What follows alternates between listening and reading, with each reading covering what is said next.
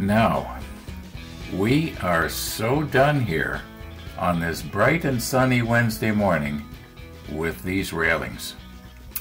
Yeah, when you see them in relationship to the entire ship, you realize what a small little area we were working on here for the last, 4 days?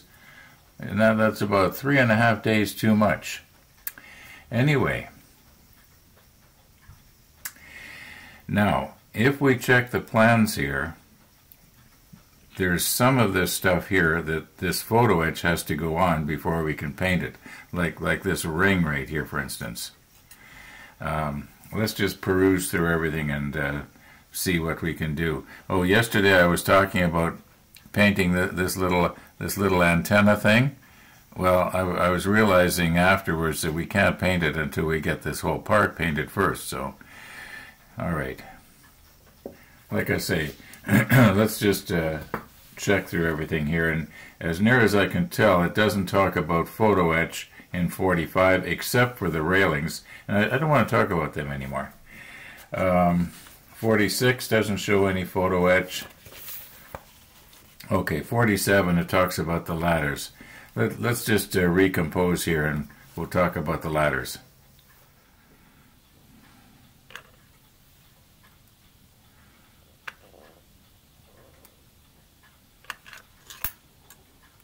Okay, now somehow these three pieces are going to go together in step 48.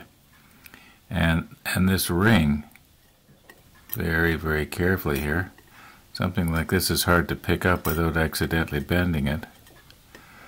Maybe I should use something a little different. I'm scared to squeeze it. I'd use a magnet, except a magnet won't work on this. Hey Ron, why don't you just lick the end of your finger and stick it on? Well, I can't do that. All this COVID stuff going on. Do you think I'm crazy? Okay, finally. Okay, so this ring, we won't worry about that until we get to step 48 and have to paint this piece after it's all together, because I think the best thing to do is to paint this ring after it's glued on. I think somehow it goes onto this part right here.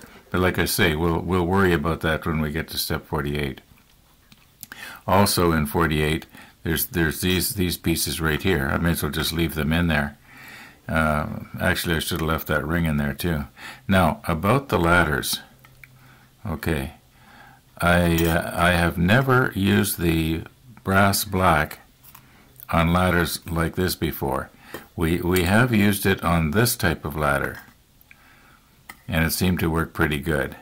But I'd like to try an experiment here today and just see how well will it work on these ladders.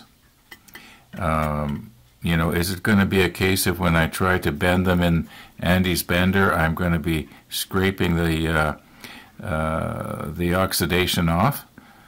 Because as I mentioned before, I've discovered that the brass does not turn black. It just gets a darker black oxidation on top of it, almost like paint, and it very easily scratches off and you're right back down to the bare brass again. So that's a little bit misleading where they call it brass black, because the brass really isn't blackening. Well, I guess the oxidation used to be brass, maybe, I don't know.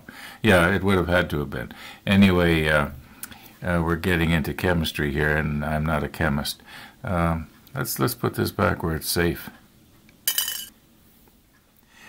Once again, this is another one of those days where I'm not making very good progress. Guess I should have had my stronger glasses on. I noticed in the bottom of the tuna fish tin here that there was a mushroom vent, and I'm looking around on the plan here on the deck, and I'm trying to see where do we plug in another mushroom vent. I didn't remember seeing that. Well, it turns out it's not a mushroom vent. It's actually a little square box. And it goes over here. It's actually B21. Now, probably a lot of you are thinking, well, Ron, so what? Get on with it. Well, I talk about what I'm thinking about, and I guess I'm just kind of amazed at myself that I did not notice that this was not a mushroom vent. Now, as best I can remember, this little jar here is undiluted brass black. I'm 90% sure I did not dilute this down. The plan is, and I found in the past that if I take 50% brass black and 50% water and mix them together, I end up with a better result, even though the blackening takes a little longer, but not that much longer. And what I'm planning to do is I'm going to agitate it. Well, first of all, I'm going to do the time-lapse thing. So while you're watching the time-lapse thing, you're going to notice that it looks like I'm constantly poking at this. Hey, we're used to that. Anyway, let's get at it here. Okay, I don't know which is best to dip from first. Do I want to contaminate my water with brass black, or do I want to contaminate my brass black with water? I think probably I would prefer to contaminate the water, so we'll take the brass black first. And we'll just do, see how much 10 drops does.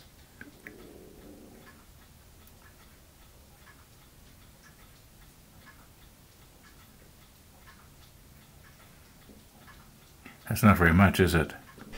Now I could very easily speed this up here or cut some of this out, but I just know there's people out there trying to count those drops. Be honest, how many of you are actually counting those drops right now? Yeah, that was 23, I think.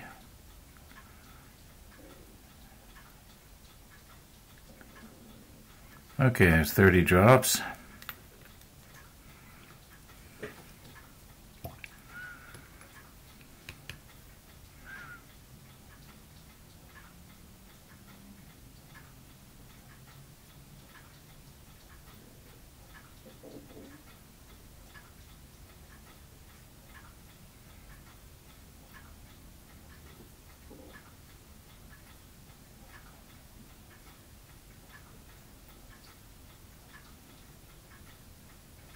Yeah, unless I made a mistake, that was 30.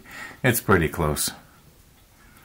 No, there's no big rush here. I don't think that it's going to make much of a difference if we don't do it right away here, because I do want to take a little bit of time to reset up so that we can look nice and close and see this turning black here.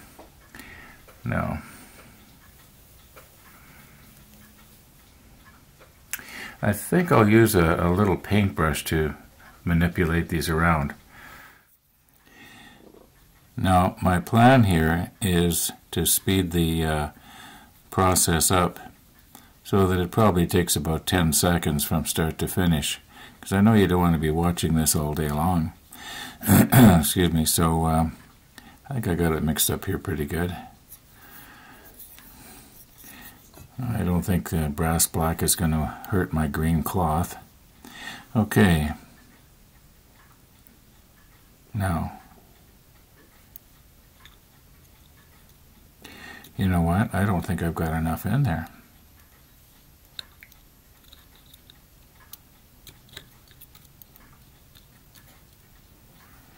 Well, we'll see what happens.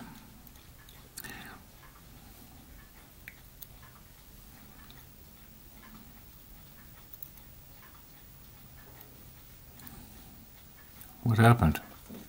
Did I lose it?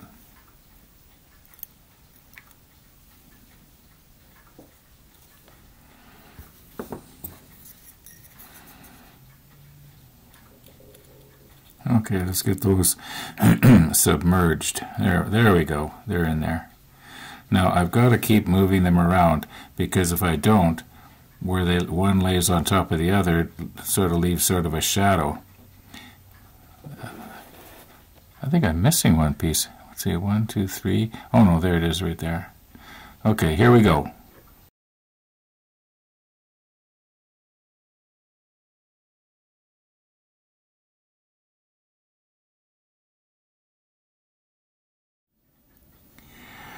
Now I'm estimating that close to 10 minutes has passed here.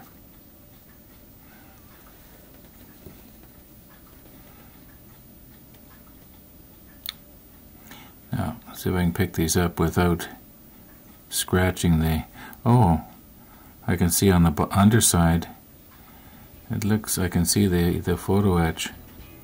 You know, I am wondering if possibly this photo etch had a coating on it, and I should have run these through my ultrasonic cleaner first. Oh, you can see I'm scratching it off there. This is not a good idea. This is not a good idea. I think I just wasted a lot of time here.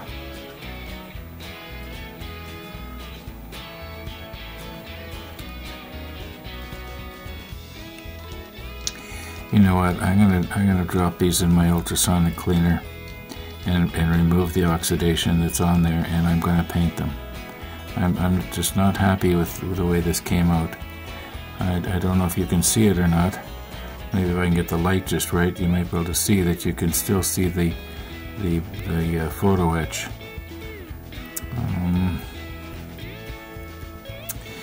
At least I can see it. Maybe the exposure's too dark and everything looks black there, and you're thinking, oh, that looks really good. But I can see that it's not. So I'm just going to go ahead, remove the the brass black that I've got on there, and yeah, I'm going to just remove this and paint these. I think that's it for today's episode, folks. I realize it's kind of short. Thanks for watching, and all being well, we'll see you tomorrow.